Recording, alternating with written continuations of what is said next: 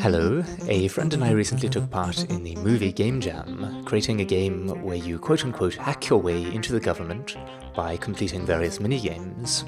This was inspired by an amusing hacking scene from the film Swordfish, and the rather dramatic approach generally taken to hacking in movies.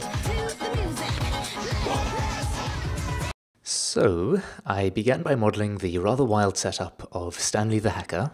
The most important part of this was unwrapping the screens so that I could lay out how I wanted elements to move between them. In Unity, I then had two cameras, one for capturing the actual game, and the second for drawing objects to a render texture, which was then used for the computer monitors. For the different mini-games, I first created a simple falling words typing challenge, and then in the film they speak of a worm called the Hydra for sniffing out digital footprints, which I thought could work nicely as a game of Snake. Finally, something to represent evading the antivirus system, a missile dodging game. There were two main problems I encountered with the missile behavior.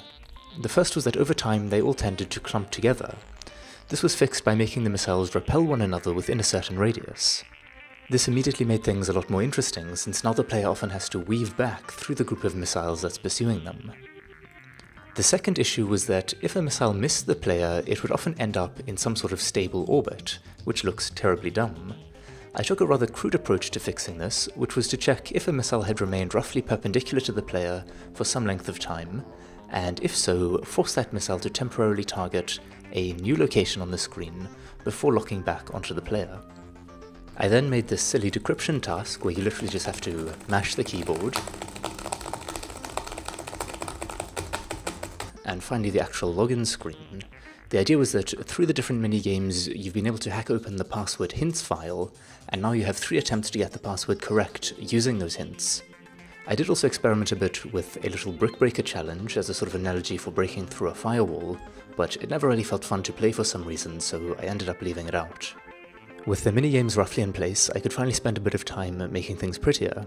I began by adding a few essential items: a bottle of wine, a wine glass, and a sandwich, and of course a healthy serving of post-processing effects.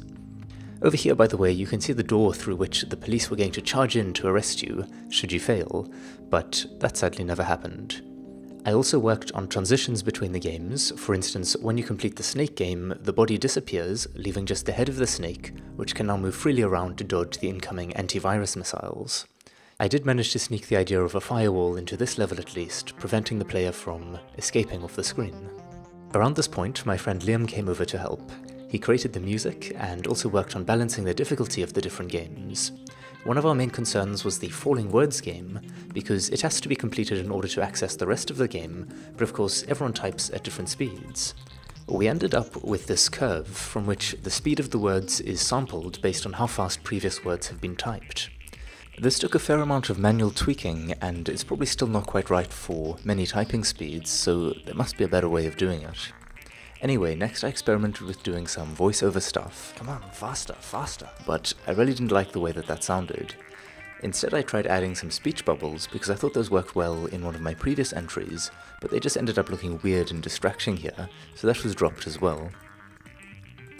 I then spent some time making various success and fail animations. For the game win animation, I initially had Stanley doing a silly little dance, but it felt like a bit of a poor payoff for completing the game, so I spent some time making something a little more elaborate, where Stanley puts his feet up on the table, leans back in the chair, grabs his glass of wine, and toasts the monitors, which at this point are showing the government money being transferred. And that is the end of the game. Looking back at it now, I have two main regrets. Firstly, not being more creative with the minigames. I like that their simplicity and familiarity means that the rules never have to be explained, but some sort of twist on each of them would have been cool. For example, the Hydra mentioned in the movie is supposed to be multi-headed, so perhaps there's some interesting way that concept could have been incorporated into the Snake game. Secondly, I wish I'd been able to make the voiceover fit, since Stan's random mutterings are such a funny part of the original scene. Anyway, we'd love to hear your thoughts on the game. Thanks for watching. Cheers.